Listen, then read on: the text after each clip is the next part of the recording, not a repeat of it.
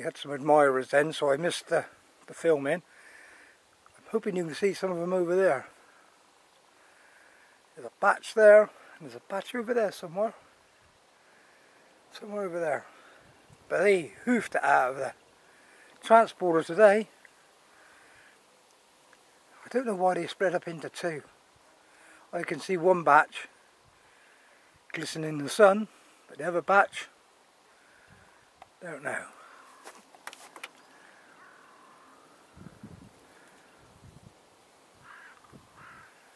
They're on their merry way. This is a conservation area, which we just had the conservation people here just to check I was alright.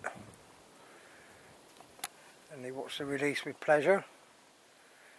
But unfortunately we had a problem with a couple of horses, that they didn't like the birds in the transporter.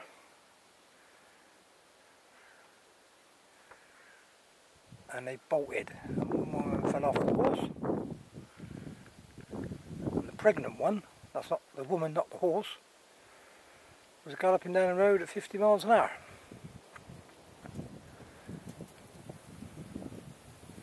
Pigeons open up your eyes and everything. Not a very nice sight to see the horses bolt, but the woman was pregnant by 5 months, I think.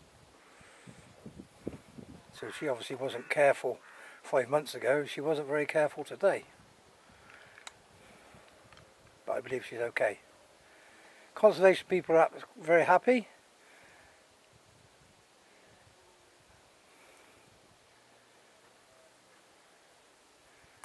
They wished us well with the vampires in the sky, as they know the problems that they're causing with their songbirds around here. But they haven't been hit for over a year here, they say, so it seems to be clear. Anyway, the birds are gone. I've lost one lot. One lot I can just about see the tails of, I think. The second batch, don't know.